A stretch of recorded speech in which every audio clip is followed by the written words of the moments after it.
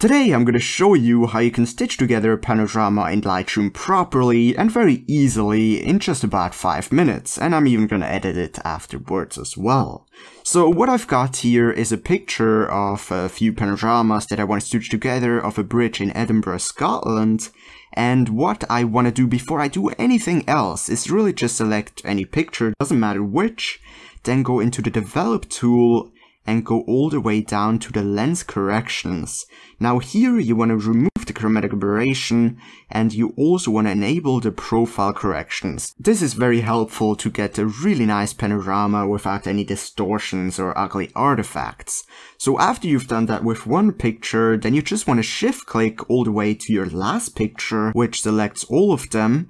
And after that, you want to synchronize the settings. That way you don't have to go to every single picture individually and have to select lens corrections, blah blah blah. You can just synchronize them with 10, 100 pictures if you want. So after synchronizing them, we already have them selected. Now you just want to right click on your screen, photo merge, panorama. And after just 1 second, we've got our preview along with 3 different merging options. So you've got perspective, cylindrical, and spherical, and this will decide how Lightroom actually decides to stitch these pictures together. I would really suggest you to go through all of them and see whatever works best, because every picture, every panorama is kind of different, so just go through all of them. Here I think perspective works really well. Then boundary wrap is another great thing, because here you can kind of wrap together your picture and thus lose less of the edges. It can also help because here I think it looks even straighter than at 0.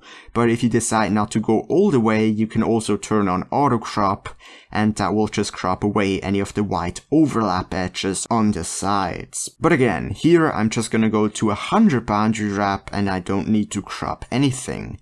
Now after you've selected all of these, honestly very scarce options that Lightroom gives you here, you just want to click on merge, and this will take a minute, maybe 2 minutes or longer. Then it will stitch together the full resolution panorama that you can then work on. Just like that, we've got our final panorama, so look at this.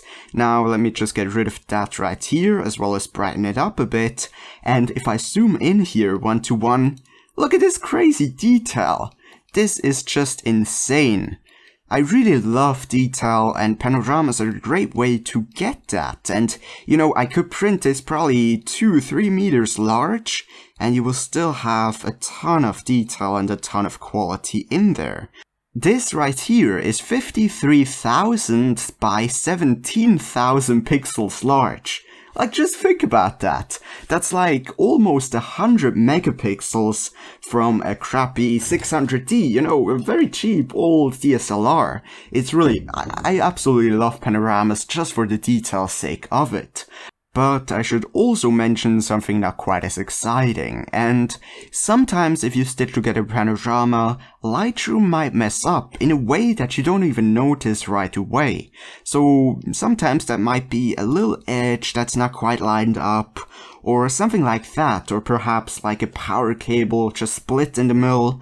So you want to make sure that before you spend a lot of time editing, or even spending a lot of money printing a picture, and then finding out it has some flaws, just be sure to zoom in, look at it carefully, and make sure that it was stitched together in a proper way without any mistakes. And after you've done that, and in this case it really seems that it did a great job, you can start editing your photo. Now the great thing with a huge panorama like this is that you can just crop it however you'd like, and it really doesn't matter much because we already have so many pixels.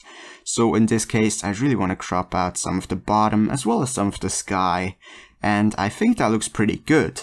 Now, what I'm gonna do is actually just edit the picture itself. So if you just came here to see how you stitch together a panorama, then I want to thank you very much for watching and say goodbye. But if you actually are interested in editing, then I'm gonna show you how I would do it right here. So first of all, again, just brighten up everything a little bit. Then want to bring up some of the shadows, down some of the highlights. Definitely bring down some of the blacks, and I'm actually gonna zoom in here a bit at least, maybe just, yeah, something like that, so I can have a bit more of a detailed view of it. Getting a little bit of clarity in there, Now the color temperature, let's zoom out for that again. So the color temperature, I think I'm gonna make this a bit warmer than it was, just like that. And the tint is really fine. Vibrance and saturation, definitely want to bring up the vibrance as well as the saturation just by a little bit, not quite as much as the vibrance. And tonal curve, let's see what I want to do here as well. Maybe a bit into the plus darks and instead into the minus shadows. And, you know, just playing around with some stuff. And I think perhaps some vignetting. Yeah, definitely some vignetting.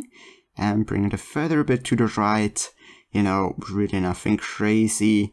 Seeing if I want to adjust some of the blue tones here in the camera calibration. And I think that's pretty much it.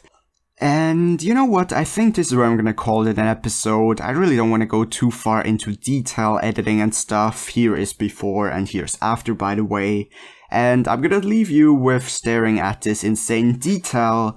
And if you would like to see more videos, you can subscribe. Also, there are 2 more videos right there. So thank you very much for watching and have a wonderful day.